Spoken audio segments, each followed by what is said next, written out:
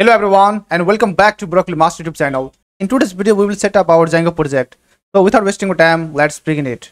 So on the screen you can able to see that I have created the folder name schools and after that I will open this folder in our VS Code. So let's do that. So for it we will write the command cmd, okay, and from the cmd write code dot. After that our VS Code will be open here. So I'm taking this VS Code from here. And in our VS Code, let's open the terminals. And on these terminals, we need to start our project. Okay. So for it, we will write the command Django admin start project, and let's name it home. Okay. So finally, our project has been started here. After that, I again close this and open this in our terminal. cmd. And write again code dot. Our VS Code will be open again here.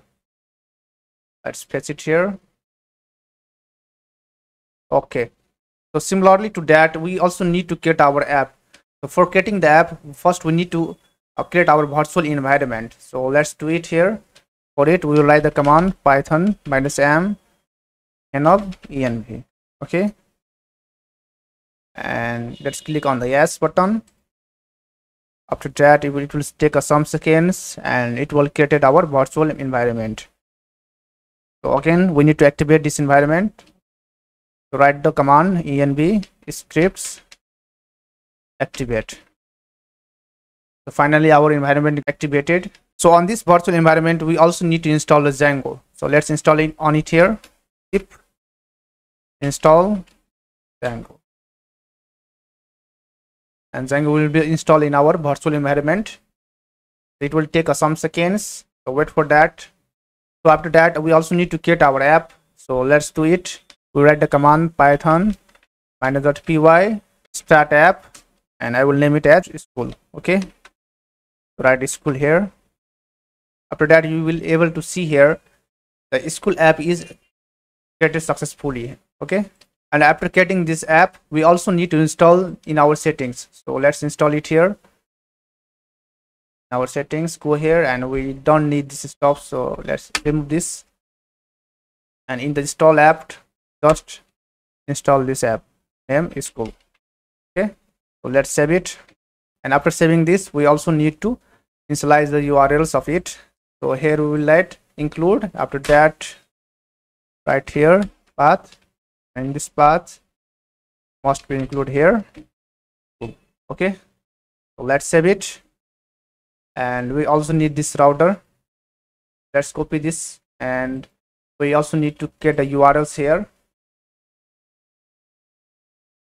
And on these URLs, let's remove this all stops. Okay, for now let's check either our server is running well or not. Okay, for it we will write views dot x. After that, name is equal to x. Let's import from dot import views, and we have not defined the views here, so we also need to define it here. Let's write here def index request, and right here return http response. So here already option is showing, so let's correct it and let's write it here hello world. Okay. After saving this, let's start our server python -.py run server. Some of the problem is in here, so it's showing the error. Let's check it where we have made the mistakes. So in the resolvers, it is saying that no module object is iterable. So we are facing this error because we have not defined the URLs here. So let's do that, and here we will write .urls. Okay, and let's save it. And you will see here our server is running well. So let's see it here. Click on it, and here we can see that hello world is printed. So this is for my sides, and in the next video we will render our templates files in our Django project. So if you have not subscribed our YouTube channel, please make sure that you have subscribed it and like this video and share with your friends and family who are interested to learn Django from the scratch. So this is for today. Thanks for watching the video.